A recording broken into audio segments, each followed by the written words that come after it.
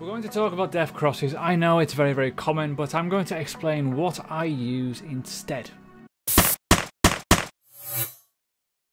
So hi everyone, welcome to the channel. If you are new, make sure you've subscribed, hit the bell button, and obviously leave a like. It does help. Now, a few little changes to the channel. I'm going to be publishing more content. I'm going to be doing possibly 2 videos a day in some cases. I'm going to be doing a normal video like this, and a video that will go out in the afternoon before these ones as market analysis. It's kind of just to break it up a little bit. I've been receiving some wild requests of doing certain coins, a bit of analysis. So I thought, well, fill the gap a little bit whilst the price is a bit random. So that'd be good. I'm also going to be bringing back channel memberships because I was doing a newsletter, having so many issues with that. So I'm going to go and revert back to some additional content on YouTube instead, which makes sense. Anyways, def cross, boom, what is it? Now, I want to say this now before you get fully deep into this video. Now make sure you do stay because I'm going to show you what I use as a trend bias overall. But I think the def cross in cryptocurrency isn't ideal. It isn't ideal because of the volatility. It moves a lot. There's a lot of false signals, a false dawn on it. And yeah, structurally and stuff like that, and data analysis side and statistically, it does have a degree of worth. It works, and it should only be used, in my opinion, as a catalyst whether you should buy the dip or whether you should wait and see what happens overall for some further accumulation phases in different market cycles. You have a def cross, you have a golden cross. I'm going to explain 2 of them, right? Very, very simple. Then we'll look through the history of some coins, some assets in terms of how it kind of worked and if it did work and if you'd win or not.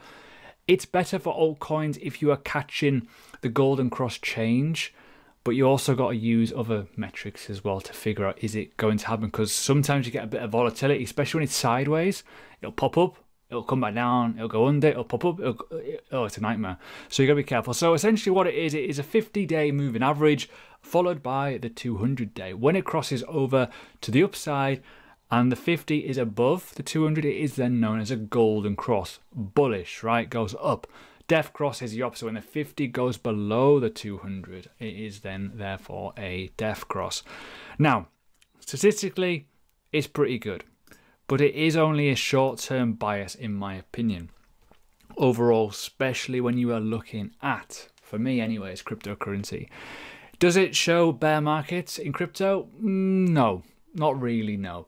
It does in some ways if you look in hindsight in terms of how long it's been on, but there's at least 3 or 4 false signals for that. And it's like, oh, bear market, and it didn't happen. So you just got to be careful. You've got to look at other metrics. Don't just go individually on this. A lot of people are fixated on this, and I don't know why. Same with the pie indicator, same with other things. You've got to look at a combination of everything. And this is only a lagging indicator, and it's only going to be one thing only, delayed. And that's a problem. So again, just to quickly mix it up, as you can see, this is the golden side of it. Now, you can already see in this picture is already kind of a bit skewy. Now, personally, the higher time frames are better. To view this, higher time frames, go from the daily time frame onwards, in my opinion. The daily is the most common because you can imagine 200 days on the daily, that lagging indicator, it's a lot of data. So is a 50-day, a lot of data. 50 days, 200 days, it's a lot. So you can see already. Now, where would the best possible case scenario be? You can use individual indicators, individual EMAs, individual moving averages, whatever moving average you want. You can buy on the support level the 50 moving average. That could be one by order there. You've also got the 200 moving average. You can buy when any asset is above the 200 moving average, sell when it goes below it. And you've obviously got the golden cross. So this is the biggest lag. The biggest lag is that crossover when it goes between both of them. That is where I find the problem. That is why I only use one EMA, and you most likely know it if you watch my content, which is a 21 moving average, which in my opinion works very well in crypto. But you've got to remember as well, different time frames also work very, very well with certain things. So you get different variations. You'll look at maybe the total 2 chart. I like to look at the 5-day, weirdly I know, moving average of the 21 EMA. I think that is really good for the total 2 chart, and that's probably a metric that I will use. For me, I want to explain it in this video, what and why I use it. But overall, you got to look at the, the minerals of this. So if I quickly jump on, hello, this is it essentially on Bitcoin. Now, you can see already it's a bit wavy, it's a bit weird, and yeah, if you remove the candles, it's like, yeah, it's just lines. But look at the drops. Look at the drops. It's crazy. So you think here, right? Yeah, we'll start off in this period here. So you've got basically the red line here. I'll zoom in. Is the moving average 50? Okay, I believe. No, it's not. It's 200. Is that the 200? No, it's 50. So that's the 50. The orange line is the 200. So if you're thinking, I'm going to enter the market on every time the candles go above the 50 moving average, it's not very good. It's not very good at all, because realistically, it's still lagging. Short term, you're fine. Short term on here, you're not. It's one of those things. This is why you got to look at so many different things. But if we're looking at false dawns here, we have got a death cross here. We've got one there. And as soon as it happens, by the way, boom. How many people would have shot themselves because you got this massive, massive drop. And this is what would have happened. The day of the death cross, guess what happens? The price rallies about $3,000. Ooh. So you got to be careful.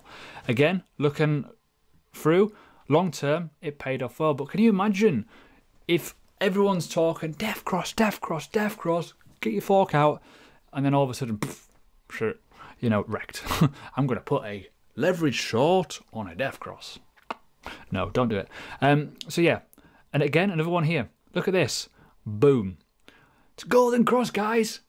Tell everyone. Tell your friends. Tell your cat. Tell your cat to tell your other cats.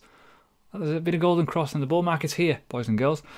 Well, you've already missed half the leg. You've already missed it from this low, or even from this point to this point. The price has already moved up. Let's just look at the price, 37% on Bitcoin. It actually, by the time it actually hit the data point, it's even higher, 63%. So they are laggy, very, very laggy, and this is why you should only look at them in certain ways. If you see that the market is in a golden ratio, as in the cross has happened, so you will look at certain indicators. So if you're in, let's just say from the start of this year, you're like looking at this and you're thinking, right, I only want to buy this asset when it's above certain ranges and it's going to be held by supports. If you're going on the bias and the overall inkling of this is a golden cross, we're doing okay.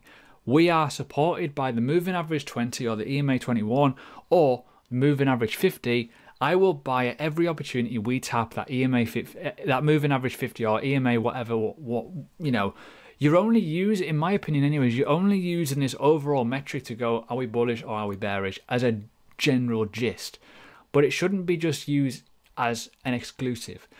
When you get sideways choppy action like this, this is where it gets hard. It's like, are you going to really go bear market over a period of a month? No, you're not.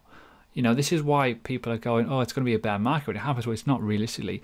It's only a bear market if you are above all metrics and the sentiments change. A golden cross, a death cross, whatever it may be, is only one metric. You've got to look at other moving averages. You've got to look at other sentiment values, other volume metrics, other bits and pieces that would indicate it is a bear market. This is why I do this. Now, this is what I do. Let's remove all this. And as I've said, it's entirely up to you. I use, because of cryptocurrency, a faster EMA, the 21. I think that 21 as a Fibonacci number, I think it is by far the best. And what I like to look at is, if you are on a normal asset, as you can see here, levels of support of it is pretty good. You can see it going sideways as well. You can also see so much stuff. If you're playing on the rule that I will only buy an asset when it crosses over or it's above, or I'll start selling when it goes below it, you'd probably be much better off than having that big massive lag between the 50 and the 200 day, which I've already shown you before. It's pretty laggy realistically. So you've got to be, you know, brutally honest with yourself. Do you want to get out without losing all your money on the table, or do you want to get, you know, want to stay in and just be a bit boring? Realistically, holding works in terms of accumulation. I want more Bitcoin, I will hold Bitcoin, but if you're not taking some money off the table to then grow it elsewhere, then kind of pointless realistically. So total 2, let's look at this. Now this is what the important element of this video is. I said before, I like looking at the 5-day. If I look at the 5-day chart, this is the 3-day, just to give you an insight. It's kind of okay, but I think the 5-day chart is probably got the best sort of situation overall. For some reason, it just looks clean. It shows us a good level of support on this moving average.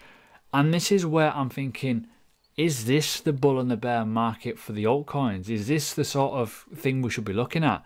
because I've already pointed out here, as you can see, it's on the log scale.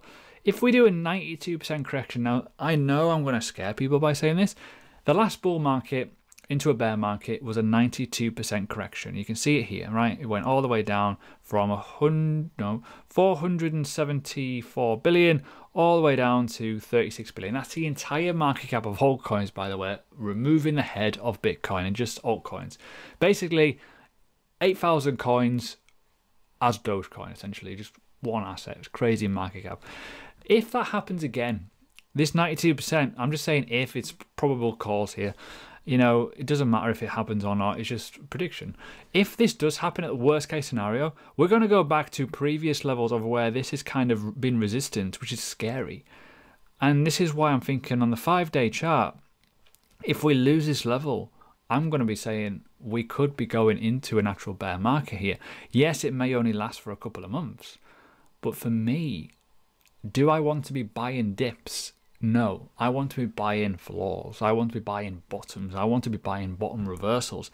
And we've already had a little test here of 613. This is a moving average, which is it's fairly strong realistically when you think about it. And even if you're looking at the weekly time frame as well, if you wanted to go a little bit later and go on the weekly, we are still held by support here. So if you wanted to go a little bit safer, go to the weekly time frame. But for me, buy altcoins when it crosses over. Simple. On the weekly time frame, if you're looking at this, it's simple, isn't it, realistically? If you're thinking, right, we are below the EMA, yes, it goes above it a little bit, like anything, it always lags. But realistically, if this is then resistance, you don't want to be buying. You just want to be waiting and seeing what happens. You want to wait for things to just settle down, chill out, stop the dumping.